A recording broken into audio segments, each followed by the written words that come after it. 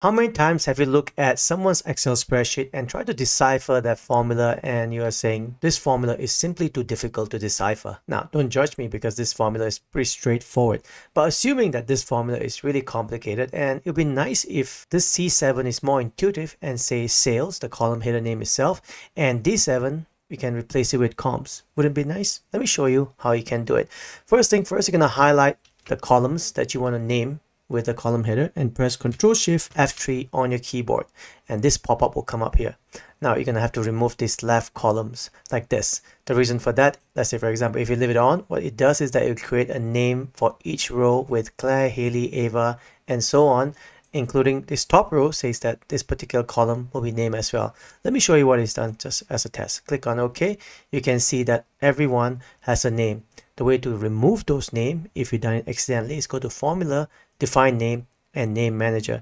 And in here, you can find all those names that you want to work with. I'm going to go ahead and delete them and keep the system and the table that I want and redo the same effort again.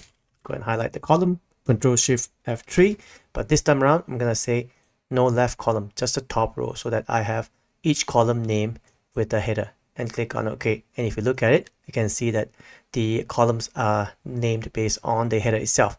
Now at this point, all you have to do is to get rid of it, because when you start using the name, all the rest of the rows will be populated. Let me show you what I mean by that. Let's say C7, you're going to say sales.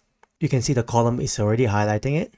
And D7, we're going to say comps, like this. Press enter and you can see all the rows are automatically populated. You can also execute a very clean formula like this. Let's say for example, here's sum.